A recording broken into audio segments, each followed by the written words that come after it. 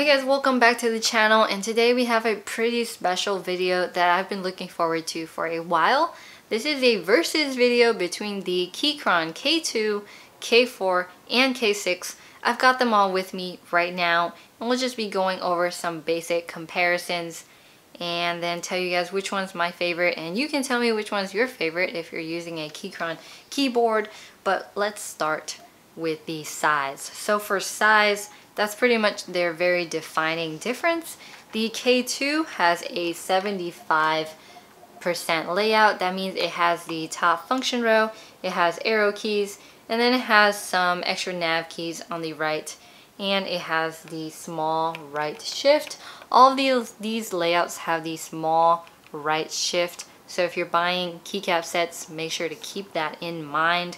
The K4 is a 96% layout, and what this means, it's pretty much the entire keyboard minus a few keys, and then you squish it all together. It's missing a few keys, and you can go see all of our in-depth reviews on the Keychron keyboards. I'll link to our playlist with that right here.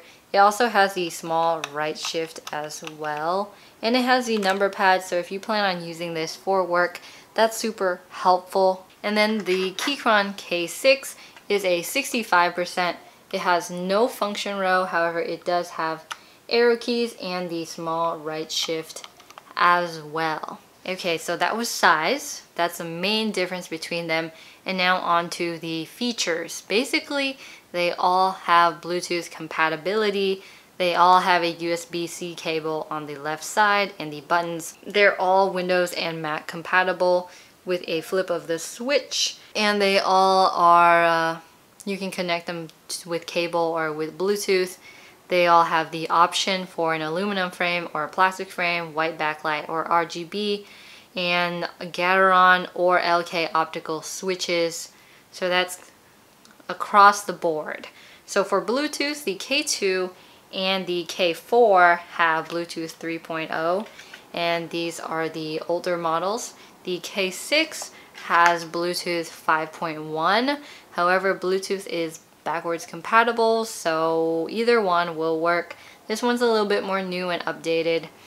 The K4 is the only keyboard that comes with the option to get Keychron yellow switches, which is a heavier linear than the red switches. They're fairly smooth. We have a sound test of them, and I'll link that right there or down below. And then the K6 is the only one that offers the hot swappable feature for now. And what that means is you can change out the switches to whatever you want. You just pluck them out without having to desolder and then solder new ones back in. You just push new ones back in. So very cool there. That makes it a great entry keyboard into the whole mechanical keyboard hobby. For the cases, the K2 and the K4 lay very flat on the floor, and they're pretty thick as well, with the K4 being the thickest one of them all. These two both have single angle kickstands in the back to change up the angle and incline it as needed. The K6 has two dual angle kickstands, so you can change up to 2 more angles in addition to what it already comes with. So the K6 does have a little bit of natural inclination, however it's still a very thick keyboard, although less thick than the other ones. Okay, let's move on to the keycaps. They all come with ABS double shot keycaps, fairly thin, and they accumulate fingerprints really fast. The K4 has 2-tone keycaps, and in my experience typing with all three, the K4 took the longest to accumulate any fingerprints. With the K6 and the K2, it was almost immediate. With the K6, the legends for me were a little bit small. The font size and the lighting just weren't up to par compared to the K2 or the K4. The K2, when we bought it, came with a rubber USB-C detachable cable, and the K4 and the K6, the newer ones, have the braided USB cable. But now I suspect that they all come with the same cable. And the K2 right now is being offered with PBT keycaps on their website, just in trial and seeing what the interest is before they expand that to more models. In my opinion, the K2 is probably the best layout. It's super easy to use and super easy to transition to if you're just getting into smaller and compact layouts. It's very similar to a TKL mechanical keyboard. It has the delete and it has a screenshot, so pretty convenient there. It also has the function row and arrow keys, so super easy to use, and you can change through the multimedia effects and all that without having to press anything too crazy. With the K6, you have two different layers for that top row. The first one is the multimedia effects, and then the second one is to access the function like FN, F2, F3, things like that. But in terms of features, the K6 is probably my favorite. It's just super customizable and you can mod them. On this one, I clipped, looped, and band-aid modded the stabilizers. I changed out the switches to halo clears and then put some new keycaps on there, which looks pretty awesome. And it's pretty easy to use.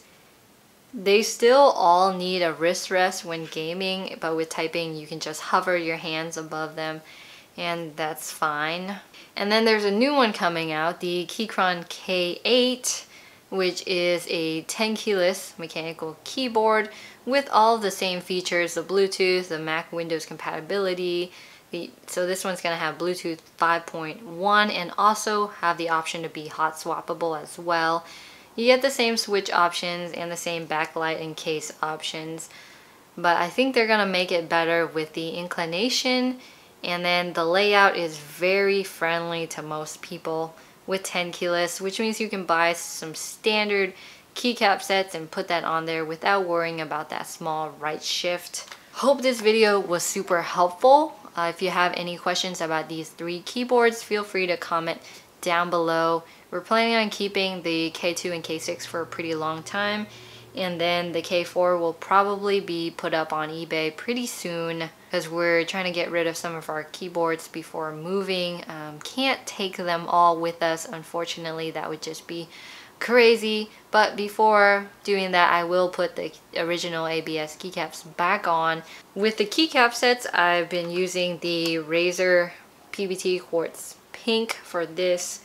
With the K6, I'm using some HK Gaming Chalk PBT die-sub keycaps, and then the K2 is using some YDMK OEM white, gray, and red PBT keycaps. I'll link them all down below if you're interested in checking those out. I know keycaps are super fun to play around with, and we got a bunch of keycaps on the way, so really excited for that.